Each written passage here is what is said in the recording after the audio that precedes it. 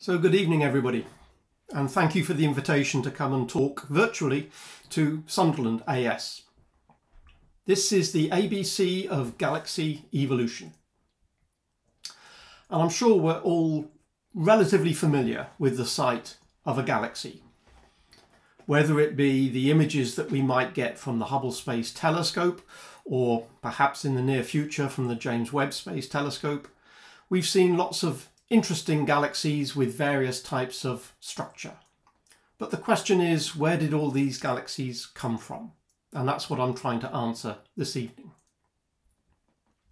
So the ABC starts with A for accretion, meaning that galaxies were formed by matter created in the Big Bang, accreting or accumulating, if you prefer, under the influence of gravity. The B stands for black holes. And very large so-called supermassive black holes are at the centres of many, if not all, galaxies. Some of these black holes are very active, with matter falling in, generating huge amounts of energy. Some of these black holes are more quiescent, such as the black hole at the centre of our own galaxy. And finally, the C stands for collisions, because in galaxy evolution, collisions and mergers are the prime method by which galaxies grow and change over their lifetimes, which can be many billions of years. So we're going to look at the A and the B and the C in a little more detail. But where should the story start?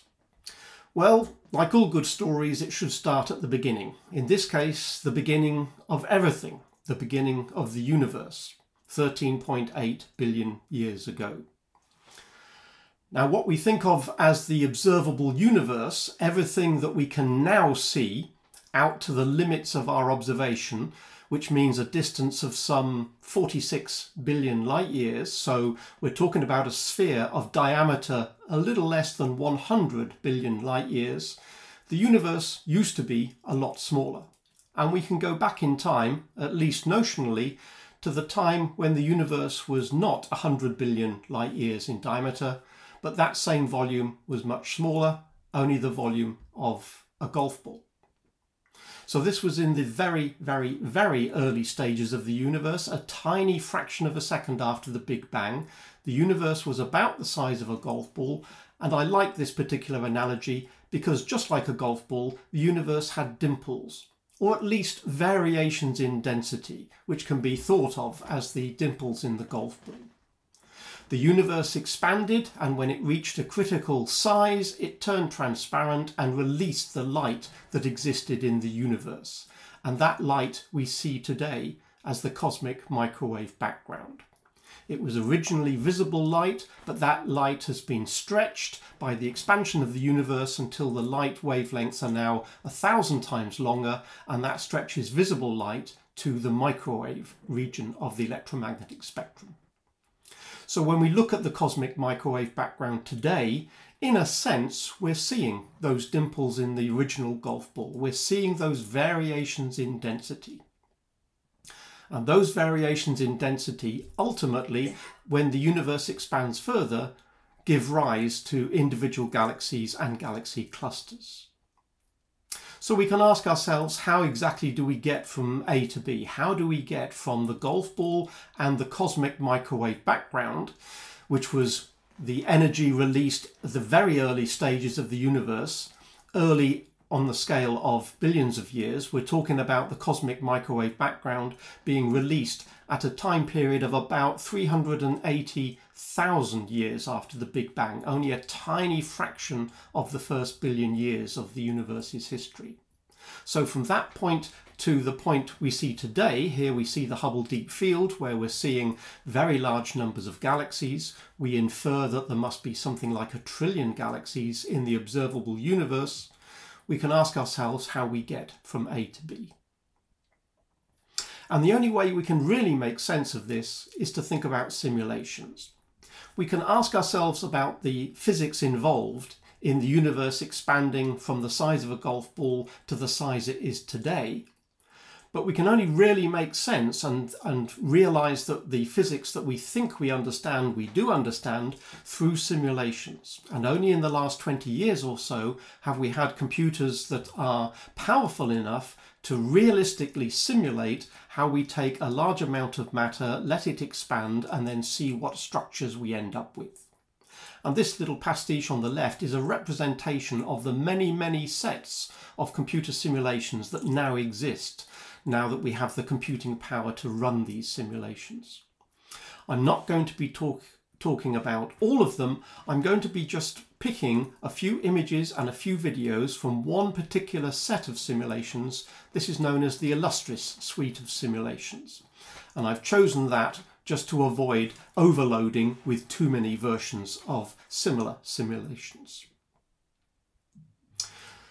So we can think about this so-called cosmic golf ball, this object, a sphere just a few centimeters in size that ultimately will contain everything that we see in the observable universe.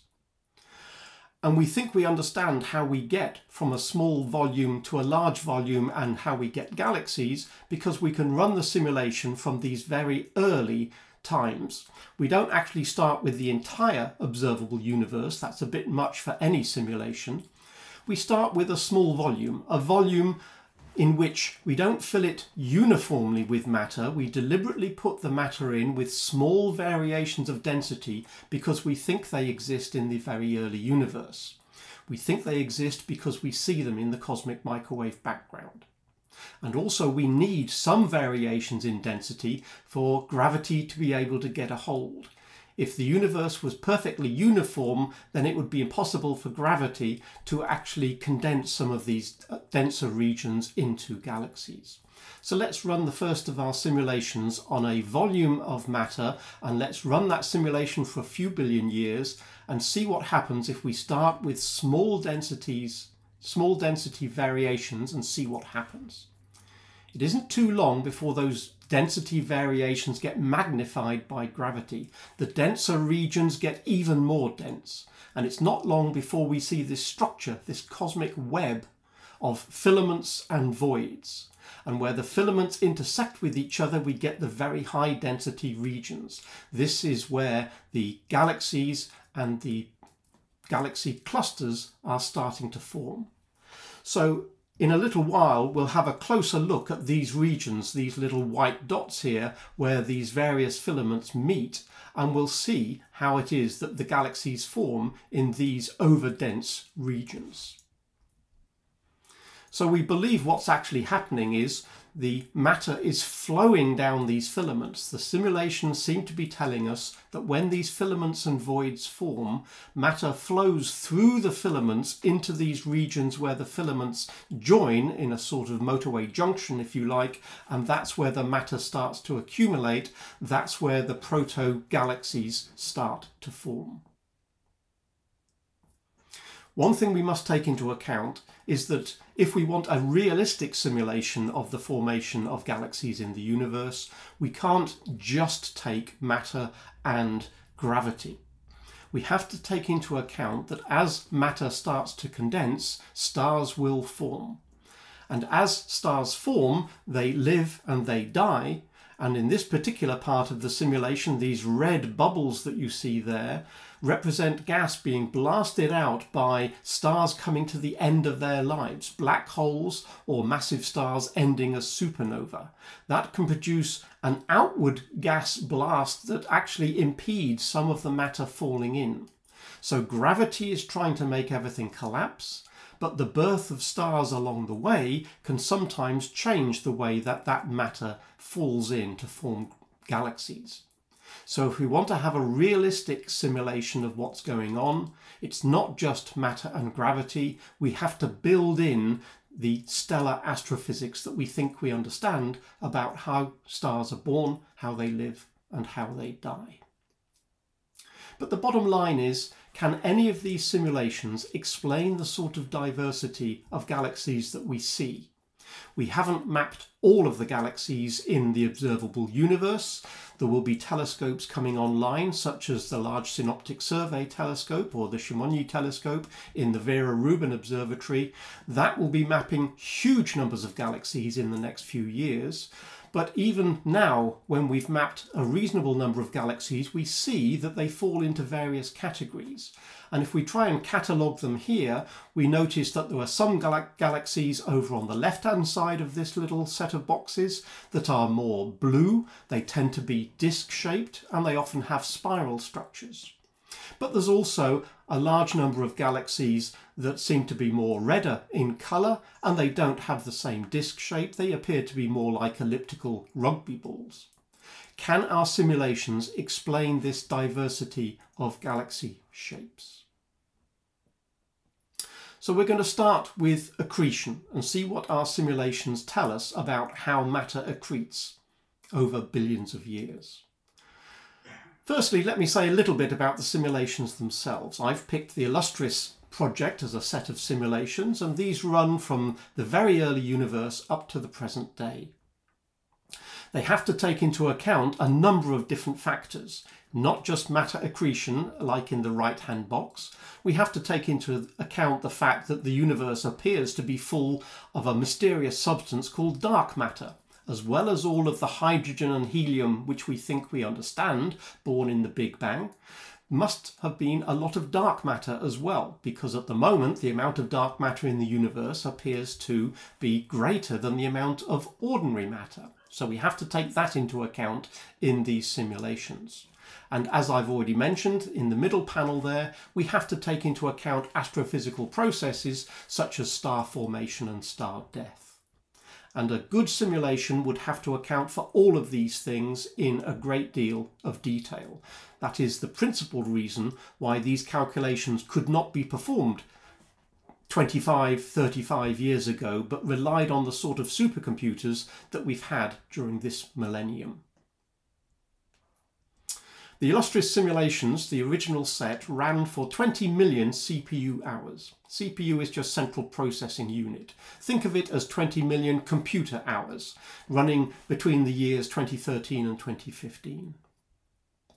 When those simulations were complete, the people who coded and ran these simulations looked at them and realized that the simulations could be improved.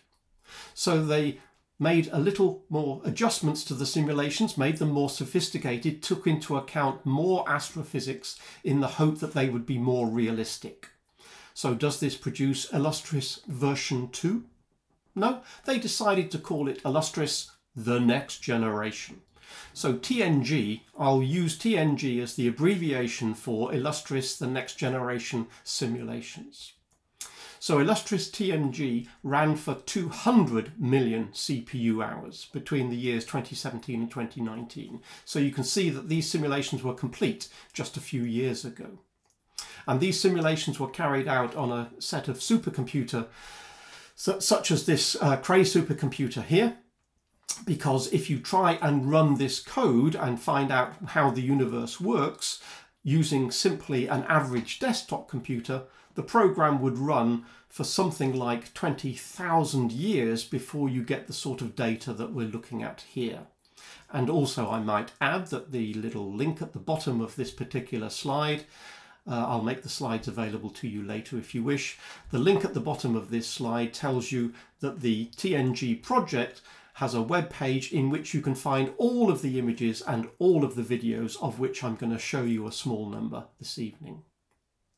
So 200 million CPU hours, a very complex code running to try and understand how galaxies behave.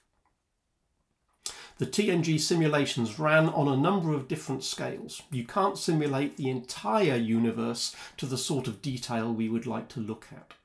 So it ran on different scales, 50, 100 and 300 million parsecs, or if you prefer, 150, 300 and 1000 million light years. So the largest box here represents a cube of side 300 megaparsec. That's the largest scale that it looked at to try and get an idea of what the large scale structures in the universe looked like, to try and understand these filaments and voids and the way matter flows through these filaments. But if we want to look at individual galaxies, that's too big a scale to look at. So TNG 50 on the left-hand side looks at a much smaller volume in greater detail, and that will hopefully allow us to look in detail at how individual galaxies form. And TNG 50 is a sort of intermediate scale to check that everything looks right. A reminder about light years and parsecs. 1 parsec is about 3 light years. And as amateur astronomers, we often prefer to think in terms of light years because it's a sensible distance, the distance light travels in a year. But most astrophysicists prefer to use parsecs, so we've got to get used to the idea of using both length scales. To make that a little bit easier, let me just remind you that the Milky Way, being a fairly typical sort of galaxy, its diameter is somewhere of order 150,000 light years, so that's about 50 kiloparsecs. And if we think about the distance between galaxies, the distance from the Milky Way to the Andromeda galaxy, the nearest neighbour that's a large galaxy rather than small satellite galaxies buzzing around the Milky Way, that distance is about 2.5 million light years. So that's a little bit less than a megaparsec. So parsecs are actually sort of quite useful units. 1 parsec is comparable to the distance between stars. Our nearest star is 4 light years away, so parsec is a fairly typical distance between stars. And a megaparsec is fairly typical of the distance between galaxies. So parsecs, stars, megaparsecs, galaxies, a fairly useful set of yardsticks for us to use.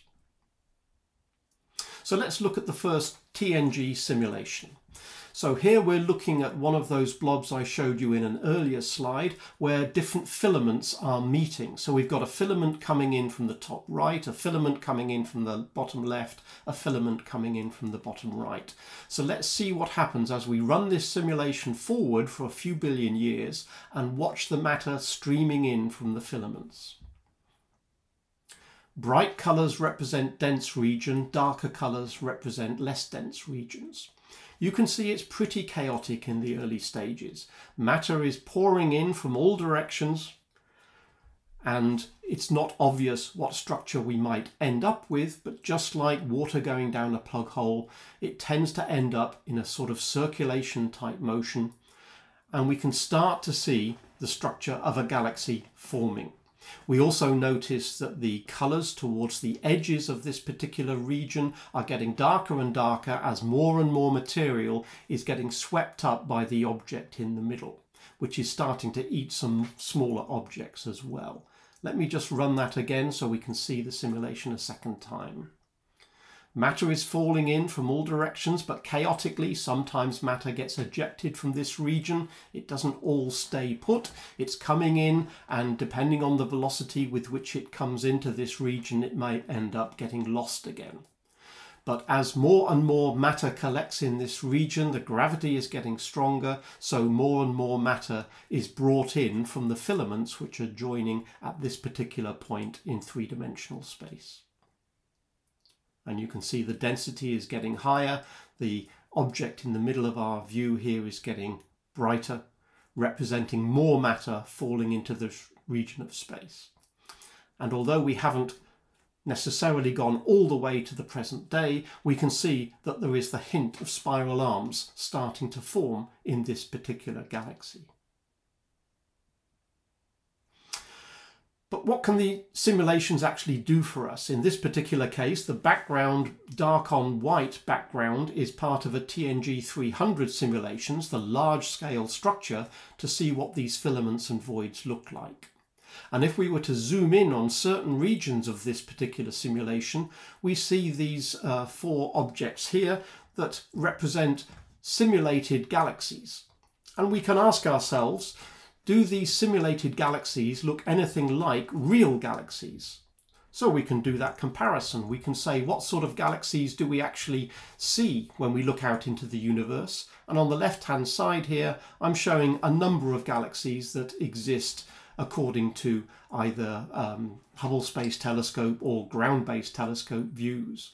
And you can see this pair of colliding galaxies looks quite similar to this simulation. This interacting pair of galaxies again bears a passing resemblance to this simulation, and this galaxy here, which looks a little bit more spherical, perhaps a few shells of matter here, again looks not dissimilar to this particular simulation at the bottom.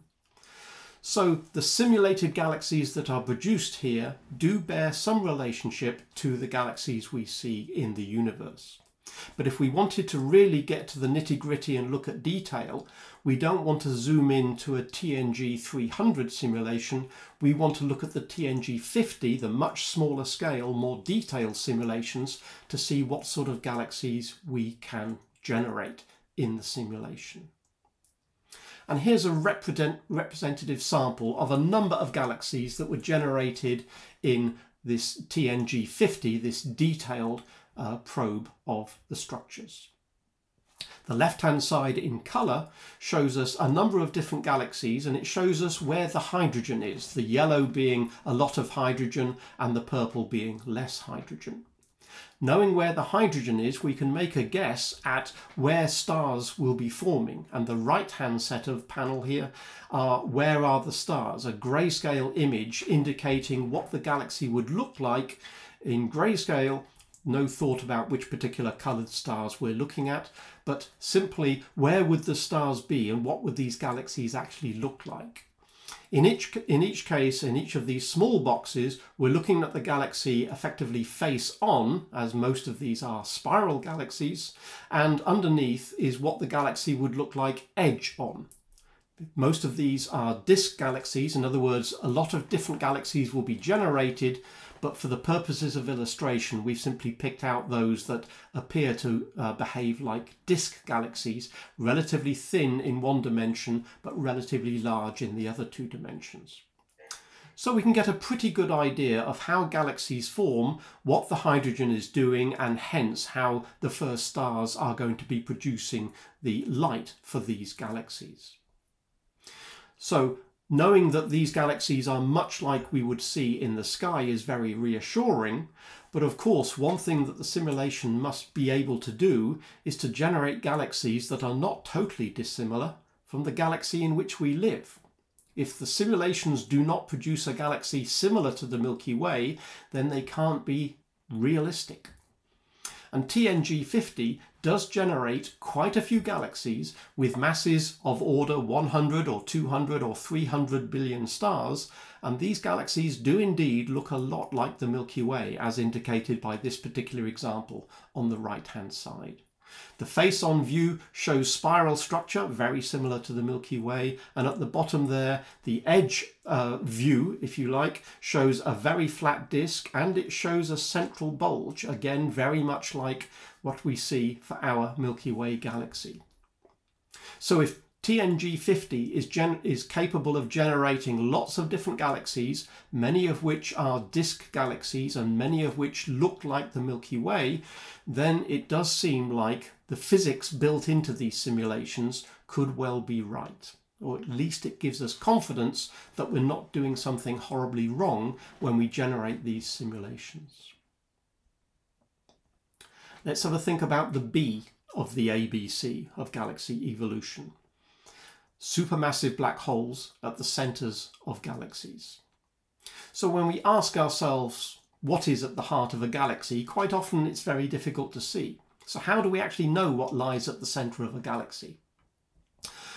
Well, we can, using infrared light, cut through some of the dust at the centre of the Milky Way and look at stars orbiting very near the centre. And that tells us something very interesting. It tells us that stars are orbiting very close to the centre of the Milky Way, but when we ask what are those stars orbiting around, well, we can't see anything. There's something invisible but very massive at the centre of the Milky Way. We infer it's a black hole.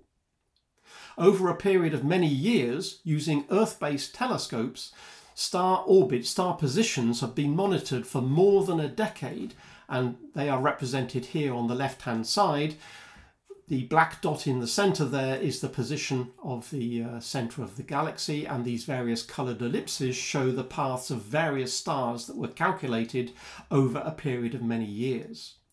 And by measuring these various ellipses and monitoring how long it takes the stars to orbit, we can calculate the mass of the object at the centre, keeping them in orbit, in much the same way that if we know a planet goes around a star in a certain period at a certain distance, we can calculate the mass of the star. When we do that for this object, we find it has a mass of 4 million solar masses. In this case, this symbol here, capital M circle dot, is just shorthand for the mass of our Sun. There's nothing special about the mass of our Sun, it's just a more convenient unit than talking about kilograms or tons all the time.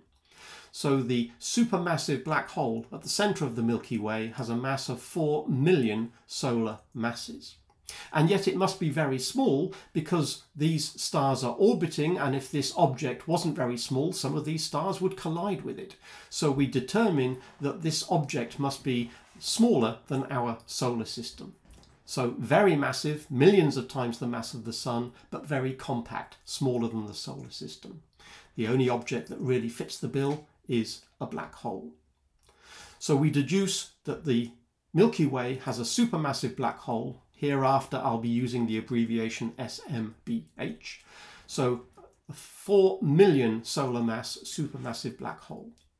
And we've done something similar for other galaxies, and we've been able to infer the mass of the supermassive black holes at the centres of other objects. So Centaurus A, for instance, it's difficult to see in this particular image. The core of the galaxy is too bright to see what's going on, but with some careful analysis of star motions, it's possible to deduce that there is a supermassive black hole at the centre of Centaurus A, which has a mass of 100 million solar masses, considerably heavier than the one in the Milky Way.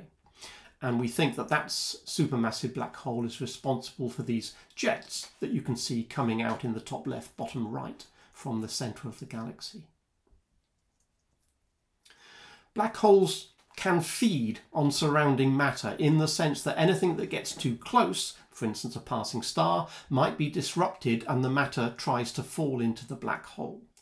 But all of that matter can't go straight down the black hole itself. It can't go down the plug hole any more than water can go straight down the plug hole when you unplug a bath. What tends to happen is the matter ends up in an accretion disk circulating around the black hole. And the matter, a lot of the matter is actually converted into energy. It's a very efficient process for converting matter into energy. It's actually more efficient than using a star to fuse hydrogen into helium. Quite a large fraction of the infalling matter might be converted into energy. So the accretion disk is very hot and emits a great deal of light across the electromagnetic spectrum. It also might produce jets of particles, as indicated in this little illustration here, heading off in the direction of the spin of the black hole. But the mechanics, the understanding of exactly what physics is going on to generate these jets of very energetic particles, that is not all understood at the moment. We need to study more black holes to see exactly how that works. But there's one galaxy in particular that has had a bit of attention. Messier 87 or M87 has this small jet coming out of it, and that's been known about for some time. And if we look at a Hubble picture and look in more detail, there's the centre of the galaxy. The galaxy itself fills more than this particular image. The centre is very bright and there appears to be a jet coming out of it. It is thought that there's actually a jet coming out in both directions, but the one that's heading towards us is quite bright and the one that's heading away from us is not so bright. So we see one quite clearly, we can't really see the other one. But M87 was the target for the observation by the Event Horizon Telescope, whereby a number of radio telescopes across the world were connected in the sense of data was taken from each of these telescopes and then the data was collated and correlated in order to generate a picture as if a radio telescope the size of the Earth was used. Because the black hole is a very small object compared to the galaxy, you need a very large telescope to be able to get the resolution to image it. And in 2017, The data was taken from M87 and it took a couple of years or so to analyse, and then they produced this image of the accretion disk around a black hole. We're not looking at the black hole itself. The black hole is somewhere in the middle of this dark region. There's a shadow in the middle here where light finds it very difficult to reach us. Somewhere in there is the black hole. This is the accretion disk, which is hot enough to generate lots of electromagnetic waves, including the radio waves that were used for this particular observation. It is thought that the supermassive black hole at the centre of M87 is some 6.5 billion solar masses, absolutely huge. Recent observations, or rather recent analysis of the early observations of this particular supermassive black hole were released a few days ago, and the scientists have updated their estimate of the mass of the supermassive black hole, and they think it might be perhaps closer to 7 billion rather than 6.5 billion solar masses. There's still a little bit of uncertainty there. And as well as imaging the supermassive black hole at the centre of M87, they also did the same for the Milky Way and got a similar looking image of the accretion disk. Notice that it's not perfectly uniform. It sort of looks like a donut which is facing us face on. That's probably unlikely. It's more likely at an angle, but part of the matter that's circulating around the black hole is moving towards us, and that looks a little bit brighter than the matter that's moving away from us. And a simulation that gives us an idea of how that works is shown here. The accretion disk seen from above looks like a pancake, but when seen from the side it gets very distorted by the extreme gravity of the black hole.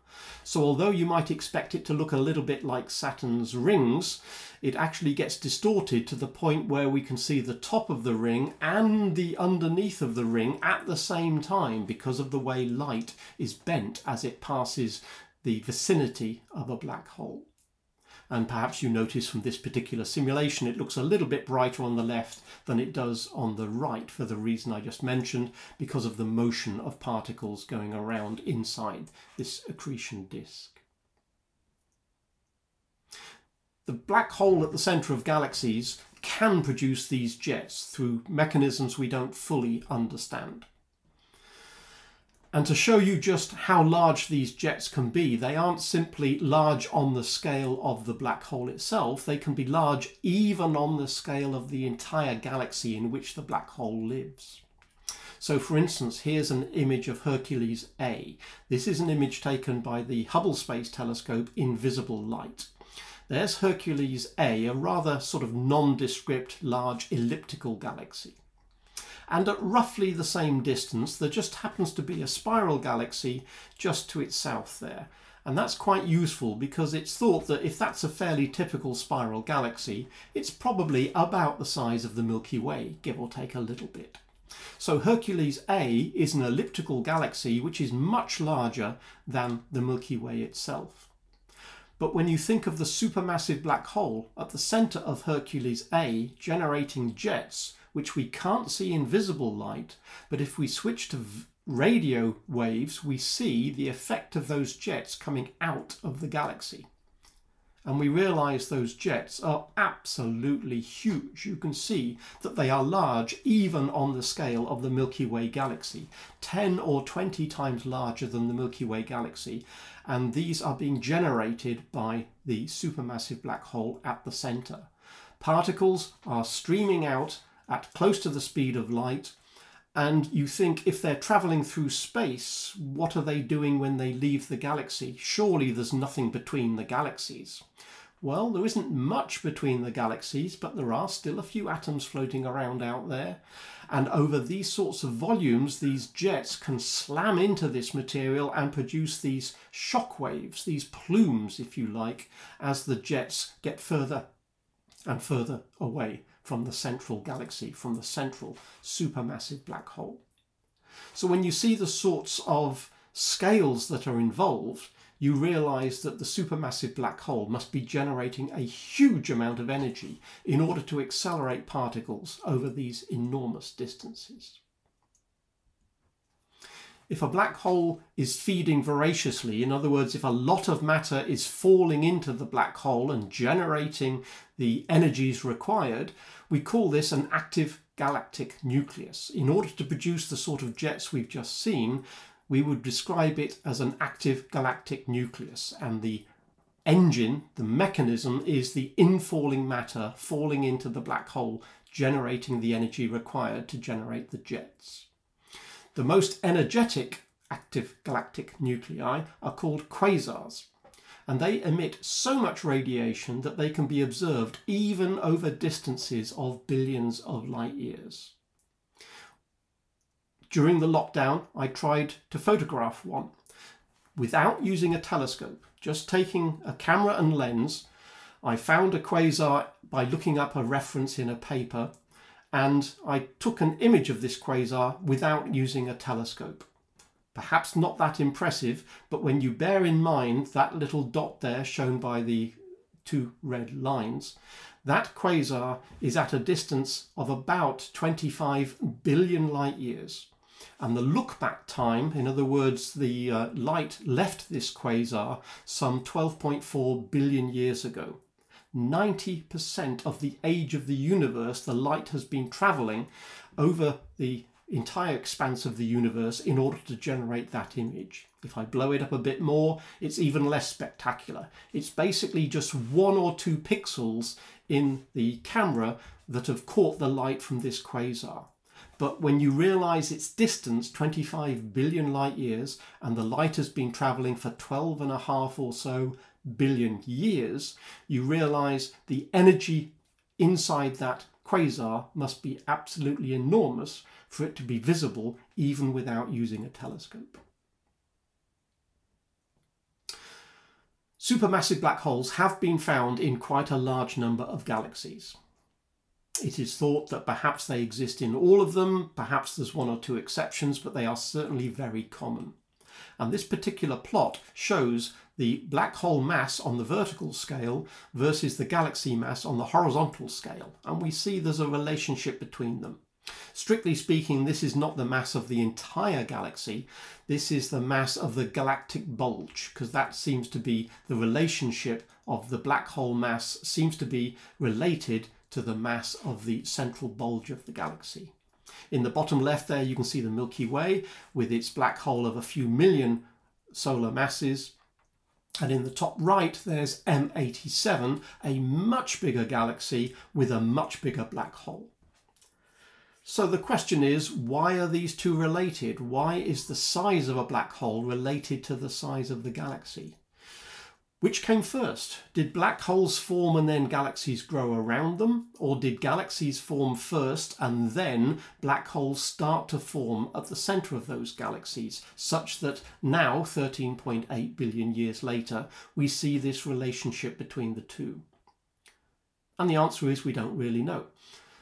We need to study galaxies in the early part of their lives. Studying them now doesn't tell us how these things first came to be. We need to look at galaxies perhaps less than 1 billion years after the Big Bang. This is one of the things that the James Webb Space Telescope is going to do, look back in time more than 13 billion years to look at the early stars, the first stars and the first galaxies forming, to try and answer the question, how did the first stars switch on? How did the first galaxies come to be? And what is the relationship between supermassive black holes and their host galaxies? In other words, we can get an idea from the simulations, but are the simulations right? So we've looked at the A and the B of galaxy evolution. Now let's look at the C. Galaxies grow by collisions. Collisions and mergers are responsible for galaxy evolution. When we look at a beautiful image like this on the left-hand side, a static picture can give the false impression that the galaxy is essentially a static structure. Yes, we know they're rotating, but it can take hundreds of millions of years for a galaxy to rotate once. And having rotated once, does it look pretty much the same as when it started? A picture can be deceiving. Over its lifetime, galaxies can evolve and change and interact with other galaxies. We can sometimes see that by looking at static images, again a couple of images here taken with the Hubble Space Telescope. Sometimes we clearly get the impression that galaxies are interacting with their neighbours, sometimes colliding, sometimes gravitationally interacting with their neighbours and producing tidal tails stretching out from both galaxies. Even if it's obvious that these images show us that galaxies do interact with each other, the influence of how collisions and mergers affect galaxy evolution can really only be appreciated not through lots of static images, but through simulations giving us a dynamic picture of how galaxies interact with each other. So let's look at another TNG, a slightly different scale, a larger scale where we see individual galaxies in what I like to think of as a galaxy soup, and you can see some of them interacting with each other. There's a large galaxy coming in from the top and a large galaxy coming in from the bottom. Near the center of the image now, they are just going past each other, and now they are gravitationally pulling on each other, and now they are merging together to make a larger galaxy. This dictates how galaxies evolve. Galaxies are cannibals, they eat each other. Large galaxies will basically mop up smaller galaxies. Let's just run that simulation again. So we can see a galaxy, large galaxy coming in from the top and a large galaxy coming in from the bottom, and in a little while they'll meet in the middle. And also you might notice other galaxies interacting with each other and changing their shape. But one thing these simulations give us an idea about is how many large galaxies can we expect to see? How many small galaxies can we expect to see? If this is a true representation of how galaxies evolve over a few billion years, does our Milky Way look a little bit like this? If we look at the central galaxy, there's one big galaxy surrounded by dozens, if not hundreds, of smaller galaxies. Is that what we see when we look out, not into the very distant past, but what if we look around us now? What if we look at the local group or the Virgo supercluster that we're in? Do we get that sort of picture? Well, until recently, we thought that the Milky Way was surrounded by perhaps a few dozen small satellite galaxies, which didn't seem to quite fit this simulation because the simulation indicates there should be more than that. There should be hundreds of small galaxies. It turns out the simulations were right and the observations were wrong in the sense that we weren't seeing all of the small galaxies that are out there. Now that we have slightly better telescopes, we realise that there are in fact a lot of faint galaxies out there, small and faint galaxies that are satellites of the Milky Way, and perhaps there are hundreds rather than dozens of them out there. So it gives us some faith that these simulations are telling us about real structures and about how real galaxies do evolve. When we look at galaxy clusters, this is a fairly typical shot of a picture of a galaxy cluster. Notice that a lot of the galaxies are quite orangey, rather redder elliptical galaxies, and there are a few smaller, rather bluer spiral galaxies dotted around as well. And why is that so common, that when you look at clusters you find a lot of elliptical galaxies but not necessarily that many spiral galaxies? Well, generally speaking, more crowding, which is what you get in galaxy clusters, more crowding means more likely to have interactions, more likely to have collisions. And colliding spiral galaxies will often strip each other's spiral arms and merge together into an elliptical structure. So in that sense, it's no surprise to find that crowded galaxy clusters often comprise elliptical galaxies rather than spiral galaxies. We think that's going to happen with the Milky Way and Andromeda. This is not a huge galaxy cluster, but just a couple of nearby galaxies. They are close enough that they are gravitationally pulling on each other. And we think that Andromeda is heading towards the Milky Way. We're not sure if it's going to be a head-on collision or not, but it does look like in a few billion years Andromeda is going to collide with the Milky Way. Triangulum is also in this picture, but it's thought that Triangulum is just going to be an onlooker.